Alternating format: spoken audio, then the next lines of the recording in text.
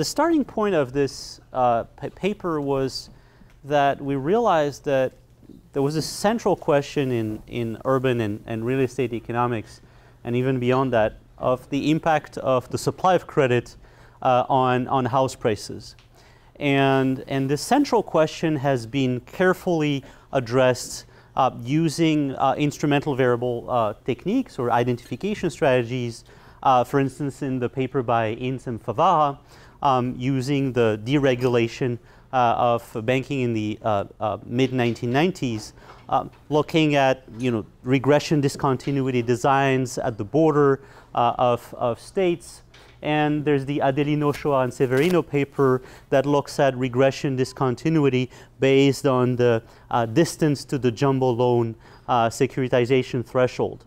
And these identification strategies are extremely careful, and they give credible estimates, but somehow they focus on one particular segment of the market, giving us a local average treatment effect. And one of the things that we wanted to sort of try to explain, or at least understand, is why there are large within city shifts in the distribution of house prices. That is, there is descriptive evidence that there are both shifts in the mean, the median, and in the standard deviation of house prices, so that, for instance, Ferreira and Jurko show that the timing of the boom is very different within the city. But also Piazzesi, Landvoigt, and Schneider show that there is a compression of the house price distribution in San Diego. Their model is calibrated.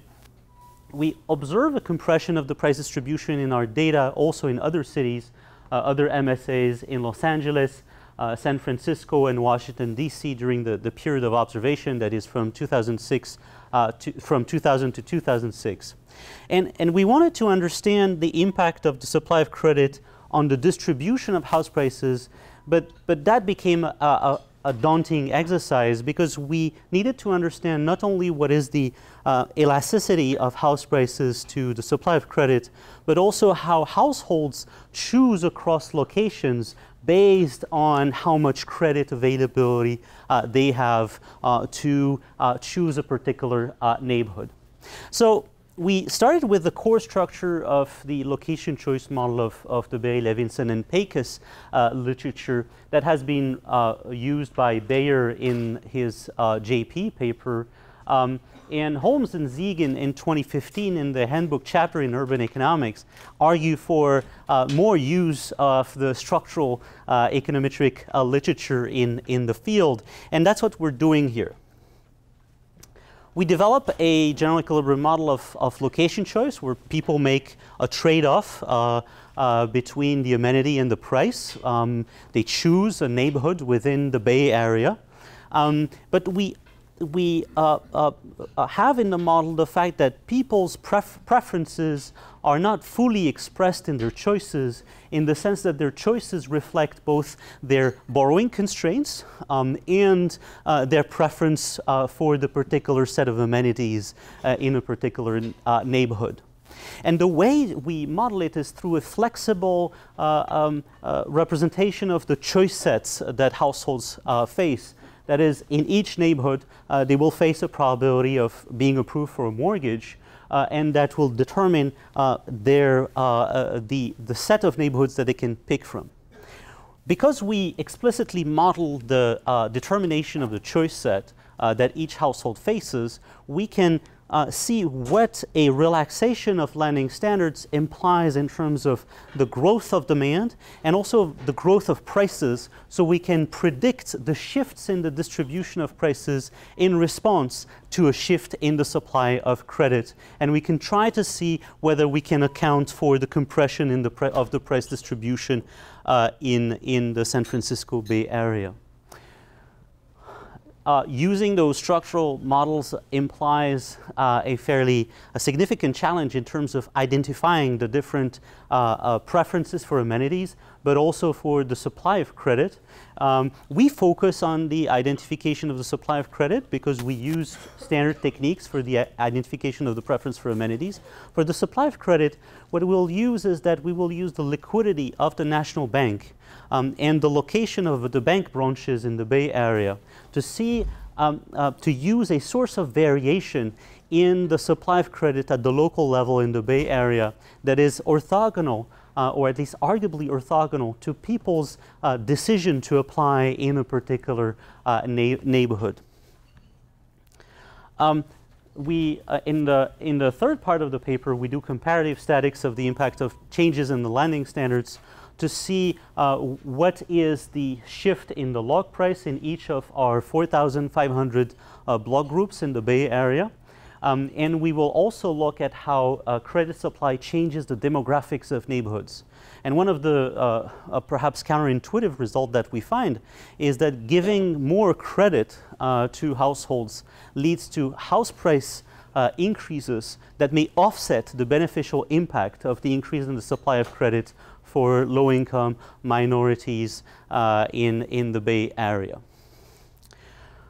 So we find that the borrowing elasticity, that is how the log price affects the demand purely through the borrowing channel, that elasticity is more than half of the total elasticity of demand for housing in a neighborhood. And 47% is the traditional elasticity that we have in the location choice models, which in this paper we call the conditional elasticity. We do a fairly decent job at predicting the compression of the price distribution between 2000 and 2006, with a correlation between the initial log price and the change in the log price of minus 0.3, and the actual compression of the price distribution was about minus 0.7. And we will show graphs where we show that the shape of the shift in the distribution is graphically, strikingly going in the right direction. We match key moments of the distribution of the price changes. The mean in annual terms increases by 10% in the prediction and 11% in the actual data set. Standard deviation of the price changing 4.5, actual 5.5, first quartile 7.5, actual 7.2, and upper quartile 11.6, and actual 14.8. So if we were doing a better job than this, I think we could say that it's like so good that it would be suspicious. I think when I saw the results coming from the analysis, I was particularly struck by this. We also showed that there is an increase in Asian isolation, Black isolation, and Hispanic isolation. These isolation measures, they're segregation measures. They essentially measure the average fraction of, say, Asian neighbors for an average Asian individual in a block group. And indeed, the increase in the supply of credit in this context leads to an increase in isolation because people are bidding up housing, the price of housing in neighborhoods where there are more people like them. And that leads to an increase in racial isolation in the Bay Area. In the allotted time, I'm going to try to present the model and its equilibrium property, how we identify the model, and I hope to convince you that we have a credible identification strategy for credit supply as opposed to credit demand. I'm going to describe borrowing and conditional elasticities, and then after that we're going to be able to use the model, if we believe in the model, to simulate the impact of the change in credit supply on prices and segregation. I'm going to make some choices, methodological choices, saying, you know, I'm going to put aside, for instance, the question of rental and home ownership, but that's something that we discuss in the appendix of the paper. I know it's been a long read, Chris, but essentially we discuss how the elasticity of housing supply is featured in a model of population growth and demographic shifts. And so there's a number of points that we discuss, and I hope to have time to discuss them here. So for the model, we start with a fairly standard location choice model, essentially where households trade off price and amenities. In the BLP context, there's a utility for each household, for each neighborhood J each year that depends on the base utility term that is common to all households. And then there are heterogeneous preferences in the sense that some people want to be close to people of particular demographic. Some people have higher or lower preferences for schooling or crime. And so we have terms for heterogeneous preferences here in the utility of each neighborhood. The base utility will depend on the log price, and in a first order approximation, this alpha is going to be a measure of elasticity of demand with respect to prices. There's going to be a vector ZJT of amenities of each neighborhood, and XIT, a vector of household characteristics. And then we're going to have some random coefficients to avoid the problem of the independence of irrelevant alternatives and capture some more flexible observations. Now, we get conditional on the choice set, that is the set of neighborhoods that people can pick from. We get the traditional BLP demand, which is just a function of the utility of each neighborhood and the utility of the neighborhood that we choose. But the additional thing in this work is that this demand is conditional on that particular choice set. So what's missing here is, and I'm going to present it in the next slide, is how the choice set is modeled and how the set of neighborhoods that households can choose from emerges endogenously from the supply of mortgage credit. So the probability of getting approved for a mortgage plays a big role, just because in the data set we observe that among the set of applications, the approval rate is about 70–75%.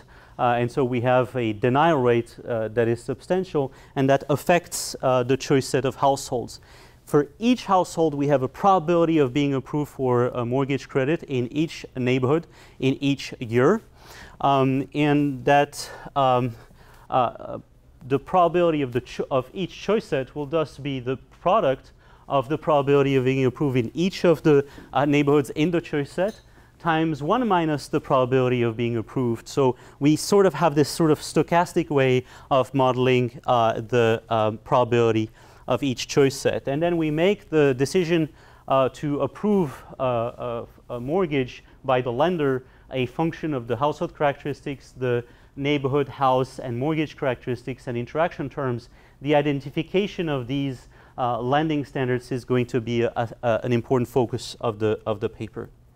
Thus, the total demand for each neighborhood in each year is going to be integrated over all of the conditional demands weighted by the probabilities of the choice sets, and it's going to be integrated over the characteristics of each household. So we can see here that the aggregate demand is going to come from many different types of households. There is different types of ethnicities and races and income levels, and it's going to be affected by the lending policies of the banks. Because we've made this modeling, we can already get a decomposition of the total elasticity of demand into the conditional elasticity, the traditional elasticity, and the borrowing elasticity. We can see that the total elasticity of demand for a neighborhood J is going to be the sum of that conditional elasticity that is at a given choice set without having an impact of prices on the credit availability. And this is the part of the elasticity that is driven by the impact of the price on the probability of approval for a mortgage application. So the log price has these two channels, and an empirical question is going to be whether this term accounts for a large share of the total eta JT elasticity. The cross-price demand elasticities are not going to be affected by the borrowing constraints as long as the decisions to approve a mortgage are IIDs. If there is a correlation across neighborhoods in mortgage approval probabilities, that's going to affect the cross-price demand elasticities. And the income elasticities can also be decomposed because income affects both the trade-off between amenity and price and the probability of approval for mortgage application. Neat stuff. That gives us an equilibrium model where we have an equilibrium we can write as a vector of prices and a vector of demographics. There's the vector of demographics in the equilibrium because they're same race preferences. So this is a city that can have a potentially very large number of equilibria because in each neighborhood there is a Schelling model in that sense of tipping that can occur here. But we can, despite the complexity of that city equilibrium, we show the existence of the equilibrium in price and demographics. And I can show that each equilibrium is locally unique. So we're going to be able to change the lending standards locally around the equilibrium to see how the price distribution changes around that particular equilibrium. There's a finite number of equilibria, and there's even an odd number of equilibria, but it doesn't matter. We can show that there's global uniqueness if we don't have those same race preferences, if we don't have these preferences for the income of the neighbors or the race of the neighbors. For the identification strategy, I'm going to use 3 sets of moments to identify my structural parameters. I'm going to start with the usual instruments that are used in the BLP literature. They're used by Bayer in his JP paper, which is to, when regressing the base utility of a neighborhood on the price, the problem, that's why there needs to be an instrument, is that we get a positive coefficient. That is, in fact, the vector of observables that we have for properties is not sufficient to control for all of the unobservable dimensions that characterize that property. And so prior papers have used the 2-step neighboring blocks as a way to instrument for the observable characteristics of each neighborhood. We thus obtain elasticities that are reasonable using these 2-step neighboring blocks.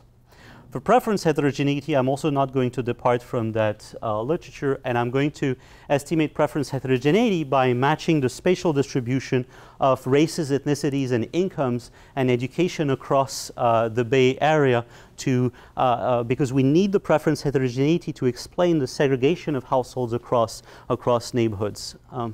The new thing perhaps in this paper is the lending standards and the way we identify the impact of household characteristics and mortgage characteristics on the probability of approval. And the way we do this is because we use an instrument that was first used in a paper by Lutzkina, in a paper by Lutzkina and Strahan, that is looking at the liquidity of the national banks, that is arguably independent of the local conditions of each neighborhood. And we use the location of the bank branches from the summary of deposit. We link each bank branch to its corresponding national bank and its liquidity. And the shifts in the liquidity of the national bank sort of flow to the local neighborhood and explain the credit conditions at the local level. The data that is used in this paper is we have 4,400 plus neighborhoods in the Bay Area. That is, we use the block groups. We match the block groups to the Hamda files.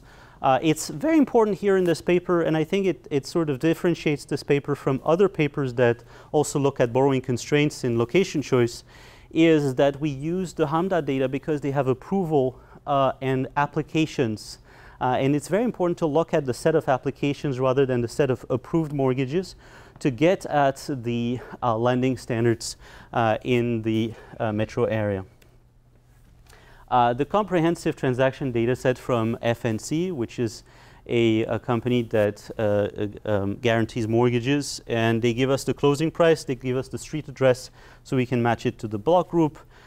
We used a microcensus at 1% to get the distribution of household characteristics in the metro area.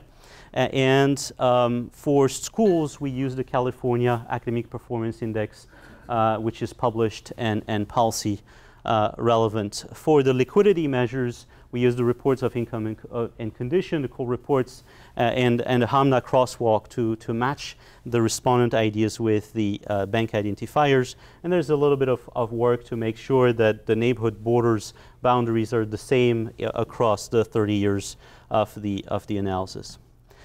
So the choice sets are a neat theoretical idea. The issue is that with 4,400 neighborhoods, there are potentially 2 to the power 4,400 neighborhoods, which is more than the number of atoms in the universe. So that theoretical idea suddenly hit a roadblock.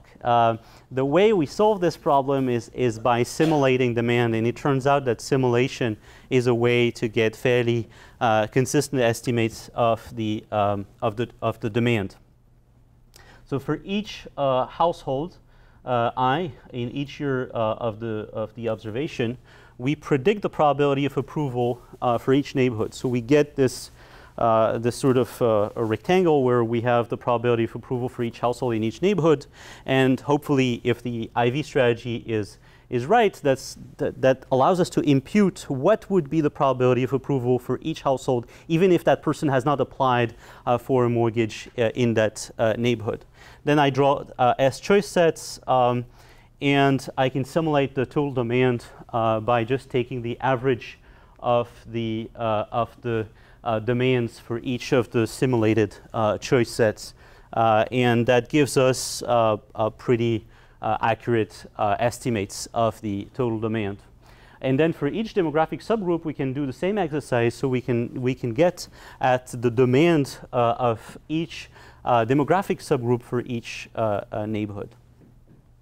So the 3 moment conditions, we first have the set of BLP moments. We back out the base utility.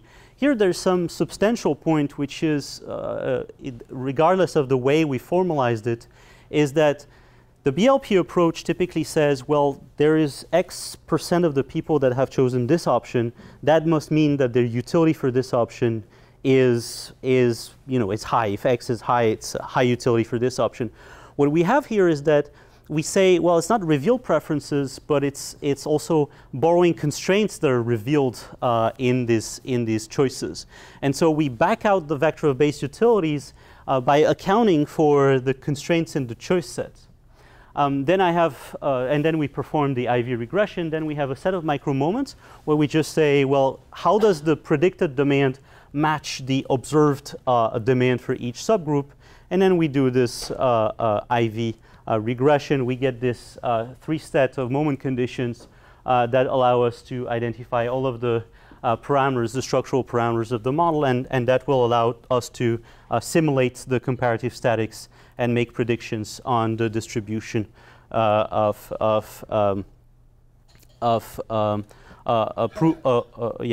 house prices. So for each block group, we have probabilities of approval. These are the observed average approval rates. And one of the challenges will be to identify the causal impact that is not use the observed approval rates, but to control for the self-selection of households into the application pool. So when obtaining the probabilities of approval, we use the Home Mortgage Disclosure Act data, where we regress the probability of approval on the range of household and mortgage and neighborhood characteristics, and we merge it with the liquidity of the corresponding bank. And the big identification issue is that the application is not random. So for instance, if we use in the census, we use the set of movers into a neighborhood, that is households that have been there only for the last year, we get a sort of a back of the envelope estimate that there is about 2 to 3 mortgage applications for each household that moves. And so there's a very large amount of self-selection into the pool of applicants. And so the way we address this is by using this liquidity of the bank. And the other problem that we face is that people don't choose their financial institutions at random. So we can't just use the liquidity of the closest bank, but we'll use the liquidity of the 5 closest banks to instrument for the probability of approval. So we can just start with a first instrument saying, well, we're going to use the average loan-to-income ratio of the nearby 5 bank branches. We can just move one step further and exclude bank branches set up after 1985, saying we don't want bank branches that have been set up in response to the perceived demand for credit in that particular neighborhood. So we take all of the old bank branches. And then finally, our preferred instrument is the liquidity level of the bank, of the 5 closest bank branches, excluding the branches that have been set up after 1985. And so that allows us to really look at the flow of liquidity from the national bank to the local neighborhood. So for liquidity, we use the ratio of securities to total assets, been used by Lutzkina in 2011. So each bank branch here, I've zoomed in on a particular set of block groups. Each bank branch has a corresponding level of liquidity that will explain the local supply of credit. I should have said when I was saying banks in Hamda, I should have said mortgage lenders rather than saying banks, because indeed the set of mortgage lenders is greater than the set of banks. I have to say we're probably using a local average treatment effect where we're using an instrument that affects part of the market and not the entire market. One of the things that we've done, because we see the pool of applicants changing over time, in a big way, in fact. And one thing we've noticed that is important is to keep the distribution of demographics across time constant. Because just regressing on 2000, 2006, the probability of approval on the characteristics, I get very different results than if I keep the pool constant. And so that has a significant impact, and it sort of overcomes some of the critiques that have been made, I think, by some of your colleagues at the board, your previous colleagues at the board, on the fact that the approval rate doesn't change that much. But in fact, if you regress and you keep the demographics constant, you actually see that the approval rates is increasing, and that the coefficients go in the direction of a relaxation of lending standards. So keeping the pool constant is very important. Now, I'm not going to be able to address with the liquidity thing. I'm not going to be address that part of the market that is shifting at that. One more question. How do you think about the likelihood that more unstable banks are likely to be more concentrated in poor neighborhoods? So that unobservable about the neighborhood are correlated with lending. Right. Yeah. So I think part of the reason why I use a combination of the national bank and the fact that its bank branches set up after before 1985 is that some of the changes in demographics that have happened between 1985 and the beginning of the period of analysis have sort of washed out part of the correlation between what was that bank before 1985 and what was that neighborhood in 1985. There still remains some correlation, but we've sort of removed part of this. The fact that there's been some gentrification in the eastern part of the bay has loosened that correlation. 10 minutes left, okay. Estimation results, perfect.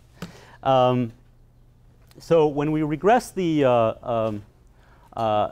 probability of approval on the characteristics of the loan, the characteristics of the household, and we use the IV as the liquidity of the nearby branches, we get impacts of the LTI ratio on the probability of approval. That is about an increase in the LTI ratio by 1 lowers the probability of approval by 13 percentage points.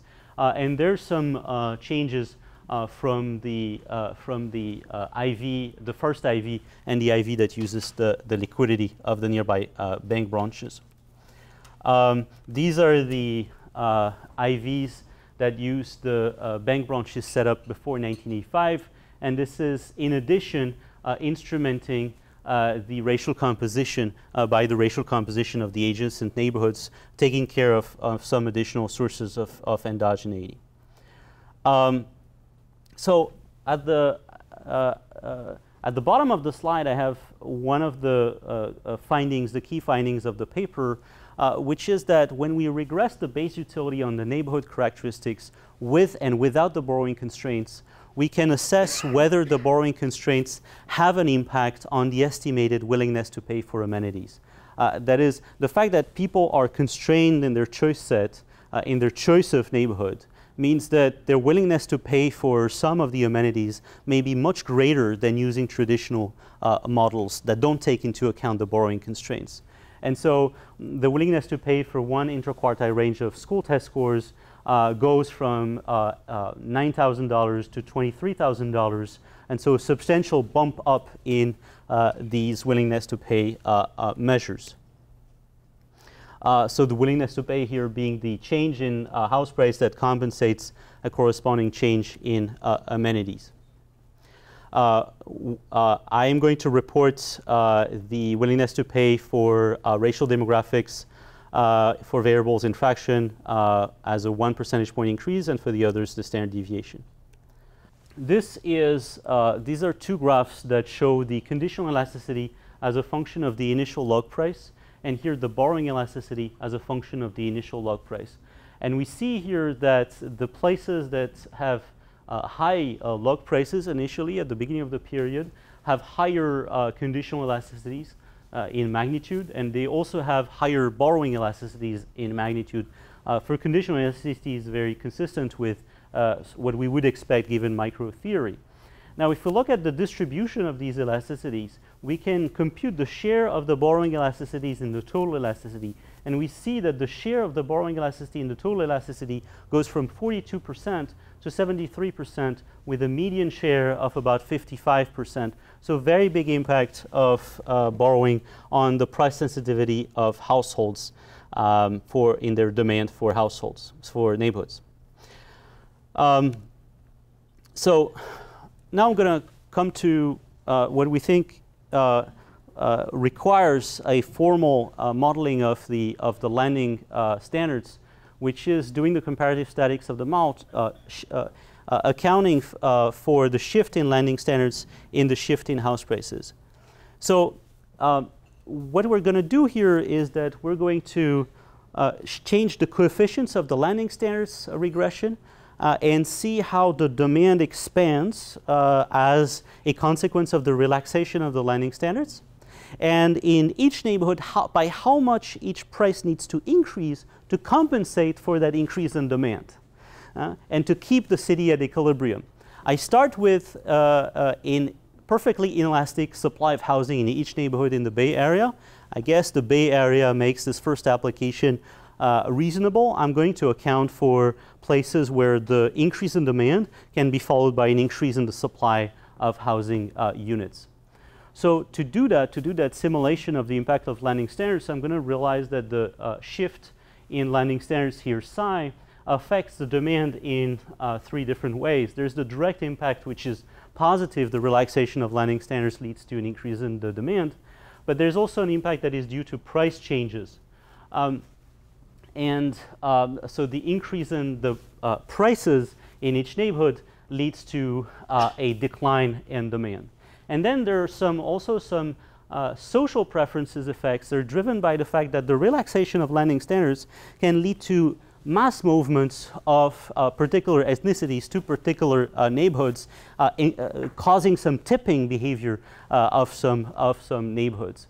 And so because of this, we want to keep the city at equilibrium. We can actually find in each neighborhood the compensating log price increase that corresponds to the relaxation of landing standards by just doing those comparative statics and the implicit function theorem. So to simulate the relaxation of landing standards, I'm actually going to estimate the shift in the coefficients of the landing standards specification using Hamda, weighing for to keep the pool of applicants constant over time, instrumenting, and then we get shifts in all of the coefficients: the sensitivity to log price, log income, the shift in the constant, there is an increase in the volume, and the shifts in the probabilities of approval for each race and ethnicity.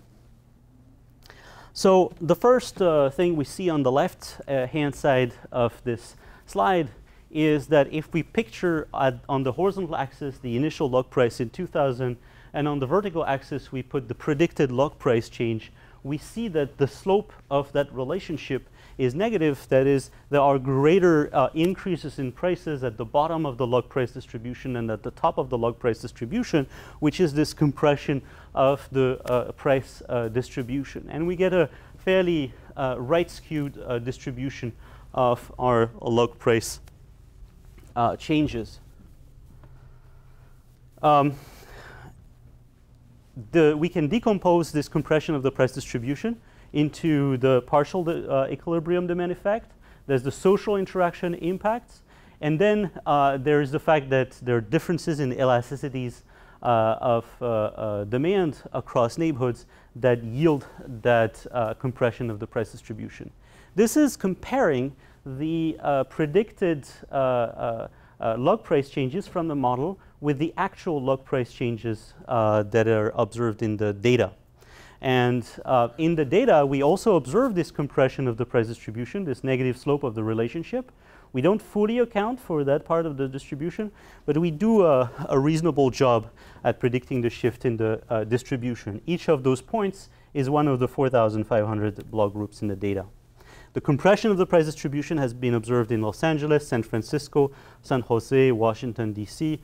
So there are other MSAs where we could apply this. And if we compare the correlation coefficient for the compression, it's minus 0.3 predicted and minus 0.7 log price. We can, and I'm going to conclude with that to keep with the time, we can also, using the log price change that has been backed out from this model, we can see what is the shift in demand for each demographic subgroup. So the idea here is that even if the city stays at equilibrium, there are shifts in the demand of particular ethnic and racial and income groups that mean that the city can stay at equilibrium. There's going to be inflows and outflows of those groups in and out of neighborhoods. So we can compute the shift in the demand driven by the shift in landing standards. And we can go back to some of the measures of segregation that have been used by Cutler, Vigdor, and Glaser in their papers, which is, for instance, the exposure of blacks to whites, which is the average fraction of whites in the neighborhood of the average black individual. And we can have a structural interpretation of what's the impact of landing standards on the shift in the exposure measure, the pure shift in exposure driven by shifts in landing standards. And there's one graph which I really like, which is this graph here, and I'm going to conclude with that, which is that in red here, we have what the model predicts in terms of inflows of whites into each neighborhood. And on the horizontal axis, I have the fraction of blacks in 2000. So you may recognize from this graph the Card, Mass, and Rothstein 2008 QJE that looks at tipping and the dynamics of segregation, where they do this in a non-structural way. Here what we see is that the Card, Mass, and Rothstein result is due to the general equilibrium effects, because the black points here are the partial equilibrium impacts of the landing standards. And the result that we find is because the whites bid up housing in the minority black areas, that actually leads to inflows of whites, but outflows of whites in the mixed racial neighborhoods in between 2000 and 2006. So I can predict exposure and isolation. We have robustness checks on housing supply elasticity using satellite data. We showed the robustness of the results to demographics, supply elasticity, racial shifts. And so that's the conclusion. Thank you. You never actually get all the housing transactions occurring at any one time. We get this sort of selection. We have selection problem, we have heterogeneity problems, you have all these other problems. And for me, I thought to understand these different indexes, maybe the best thing to do is to simulate it, create a complicated world that was realistic, that had heterogeneity in it, had amenities, had location amenities, and had shocks of a variety of sorts, and then I could actually know the true price of the houses, and then I would sort of throw off some sales and then see what I could learn from the indexes. And I spent 6 months in this project, and it was a waste of time in the end, because the thing is, building complicated models to actually simulate the world is really tough. Okay, so the reason I started with this one is because I started reading this paper, and I was like, I spent 6 months trying to make this work, and these guys are doing the same thing. Okay, so they've actually trying to calibrate an entire world that's really, really complicated, and they do a ton of work, and I would say they do a ton of really good work to make, I would say, good faith efforts to make proxies that work. It's just really complicated. Okay, so so let's get started real briefly about this stuff. It's 103 pages long. So for those of you who just printed it up to kind of breeze through it, there's a lot there. It's a shockingly efficient paper, so I really did actually go through it pretty quickly. They don't waste any, all the words are efficiently used. So there's no fluff to fight through. Every statement adds value somehow. There's just an awful lot to do. Okay, so the second is really useful. Okay, so the other thing was I was thinking about this is the Sunday, before I had kids, I used to do the Sunday Times puzzle, and I get up there Sunday morning, and you'd sit there and you think, I've got a whole bunch of clues to fill in, and I got a whole bunch of boxes to check off, I got a lot of work to do here. And this paper feels like that. In order to get all the stuff they want done, they've got to fill a lot of boxes before they can get to the part they want to get to. And so a lot of the paper, they start the paper talking about the modeling, and they step through that very efficiently, and then they go through this big bit of work to get the parameters for this. Then if they're happy, then they do the work at the end. So there's a lot to do. Okay, so these are some of the things they touch here. They got tipping there. I didn't add this. Tippings on this list should be on this list also, but they've got mortgage debt, house prices, location choice, housing segregation, urban form, differentiated goods, and financial frictions. And these are all things they touch in the paper. These are all broad literatures. Just to be clear here, there's people who spend their entire career working on location choice or housing segregation, right? And so, to get 103 pages in all of this in there is still an astonishing amount of work to get done in a short amount of time. So they have to take some shortcuts to get this thing done. Okay, so let's just keep in mind that they're doing an awful lot in a short amount of time. The math they go through, and these are just the headers from their sections, but they first start with neighborhood choice and conditional on credit availability. And just to kick things off here, I actually think the story's right. Okay, so I think credit availability matters quite a bit. I think the value they add in the paper is doing this. Okay, so I think I'm starting off from the preposition. I read the abstract and I was like, I believe the basic result. And so the question is, how rigorous can it be? How much do I believe the numbers in? So they go through this process of establishing conditional choice on credit availability. Then they endogenize these choice sets. Again, not trivial to do this. Define neighborhood demand. Again, a very hard thing to do, I think, very well and cleanly. They define these elasticities, which again are a little bit squishy here, and then they have established city equilibrium. So all that's done with the math in the first part of the paper, and it takes 14 pages. It's just really amazing. Okay, so all these moving parts here. And then we get to the identification, the estimation. There's lots of parameters, and there's lots and lots of regressions. So they, I think, did more work than anyone else did here. That's what I'm guessing. I'm guessing. There's just all these different topics, all these different estimations, all these parameters, all these models. They all, a lot of work. So they estimate the lending standards, they estimate the base utility, they establish preferent heterogeneity, and then they do the structural estimation, and they do this GMM to get these data sets, numerous data sets to get sets of estimates. So they need to get sets of estimates. There are all these parameters they pull out to put in their models.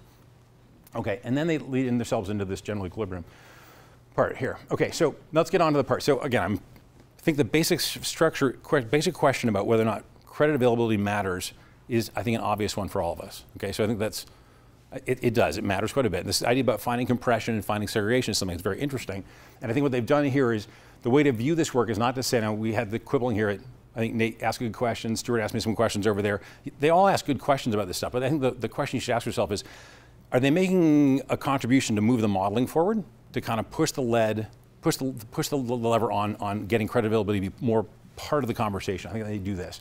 So here's my list of problems. So HUMD is a problem for a couple of reasons, which people sort of talked about a little bit. The FNC has sales in it, right? And so we know that sales are selected, right? And so over the course of 2000 and 2006, availability of subprime meant that we had a big rotation and more activity in poorer neighborhoods than in other neighborhoods. So the fixed part of your fixed effect models isn't fixed. There's a big rotation in this model. So I think this is a problematic thing. The API scores, again, is it a proxy for housing quality? I mean, for a neighborhood quality or school quality, I mean? It is, but if you dig deeper into the APA scores, there are lots of, but in my experience in Southern California, with API scores that are average, if you're a white middle-class household in an average API district, the API scores for the whites is actually quite high. So if you're looking at diversity and segregation and location choice based on racial and social and ethnic variables, is that the API you use for a system as a whole varies a lot, school by school by school, and depends on who you are. So it's a rough proxy. I think it's approximately right, but I think there's lots of exceptions to it. The CBD, this is my big beef on monocentric models in general, but 92% of the employment in San Jose is not in San Jose or San Francisco. It's actually spread out throughout the region. So using a CBD to capture job access or shopping access doesn't make tons of sense. And 7 out of 8 trips that household trips make are not for employment. So I throw that in there to capture something, and that's a great monocentric model when it's true, but the reality is it's quite different than that. The ACS is problematic from a sampling perspective. The 1% is a problem because the geography of the census 1 sample is the Pumas, right? That's 100,000 households. And so you have really small block groups, and you have these big Pumas that have lots of geography. What they've done is they've assembled this giant list of things here, all of which are imperfectly measured.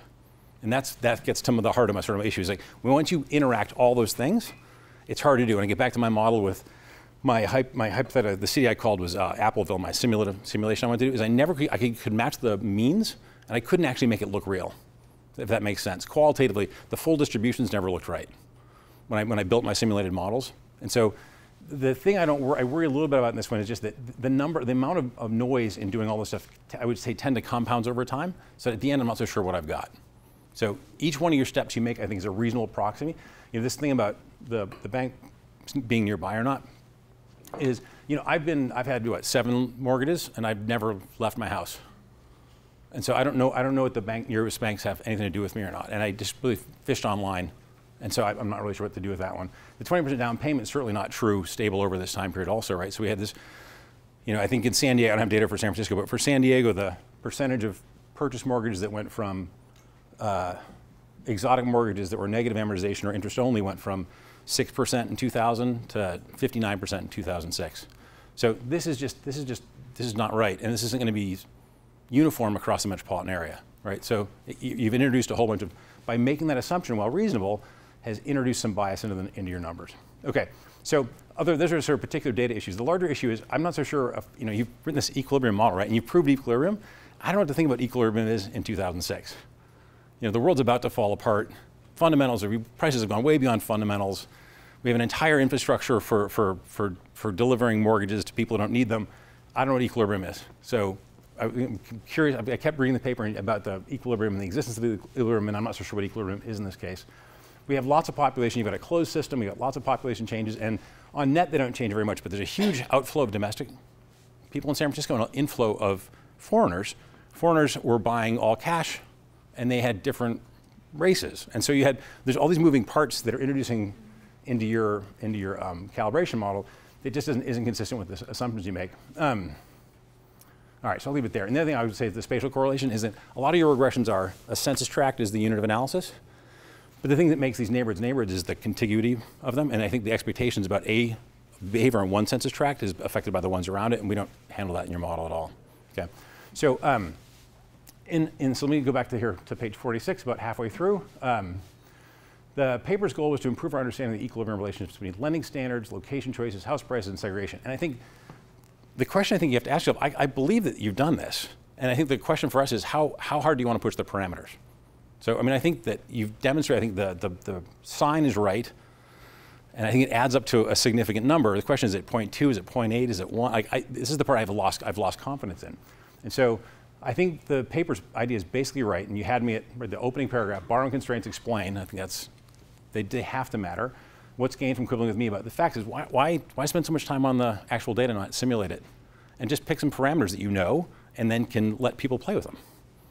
Put some ranges on it, put some confidence intervals. And I would say you've got this model set up, you've got the toolkit up, so put some parameters that we can actually defend, or at least understand. Yeah, thanks. And then we'll get there. Okay, so what I want to do is primary contribution to the model. Yeah, I would say the simulation is the way to go. But just to give you some data from stuff I've been thinking about, is this to prove you're right, that you're on the right track here.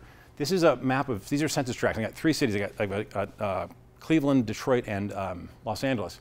And this is the median census tract in house price in Cleveland. So this is a house in Cleveland in 2000 that had a median house price of $350,000. This is the ratio of 2000 to 2006. Okay, so this house tract went from 2000 to 2006 and didn't move at all.